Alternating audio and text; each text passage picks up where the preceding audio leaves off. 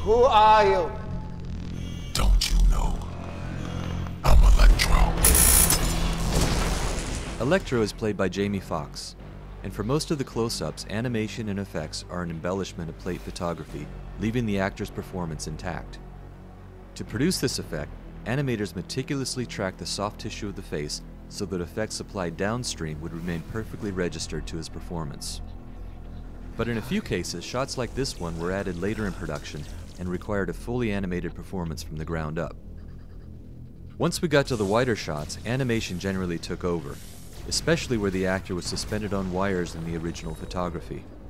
The director wanted to make sure that Electro was floating under his own power rather than being slaved to a wire rig, and justified replacing those shots with animated versions of the character. From there, we had to find creative ways for him to transport himself from A to B, as seen here in the early e-ghosting tests. An interesting touch that we added later in the process was to have Electro momentarily materialize midway through the e-ghost.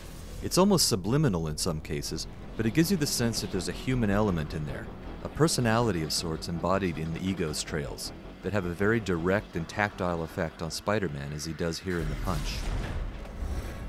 The Green Goblin is played by actor Dane DeHaan. We're first introduced to him as Harry Osborn, who ultimately mutates into Spider-Man's next nemesis in the film. For the close-up flying scenes, the actor rode on a mechanical rig which was controlled hydraulically, and an animated version of the glider was added later by the team at Imageworks.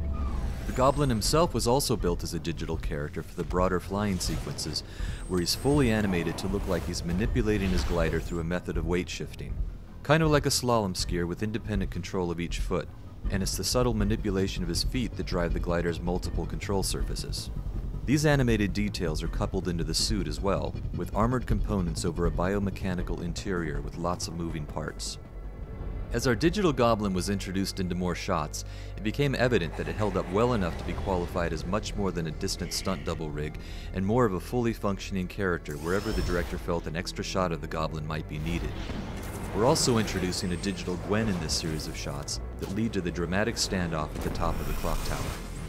And finally we have the Rhino, played by Paul Giamatti. A practical rig was built for the actor to establish eye lines and assure that appropriate shadows were being cast on the actor's face and upper body. His head would ultimately be removed and tracked into the animated version of the suit, which went through many design variations through the course of production.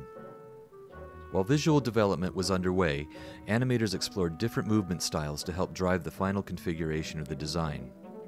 One of the creative and technical challenges is that the Rhino had to function as both a biped and a quadruped, and be able to transition between the two states in some logical fashion, while still accommodating a full arsenal of weapons, including machine guns and rocket launchers. The end result is a strong and powerful opponent for Spider-Man, and the final standoff between them brings the film to its dramatic conclusion.